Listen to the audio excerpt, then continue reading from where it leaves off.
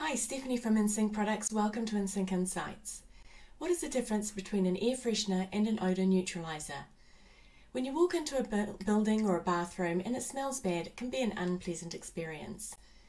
Bad odours are caused by bacteria, so it's best to eliminate the source of the bacteria rather than hide it. Air fresheners will emit a pleasant fragrance which is designed to mask odours. However, odour neutralisers will destroy the source of the odour. They basically attack or trap the odour molecules and neutralise them. That stops the molecules from flying around the room and of course stops the smells. Odour neutralisers often have a fragrance with them as well, so they will both eliminate the smell and freshen your room. If you'd like to know more, please give us a call 0508 467 462.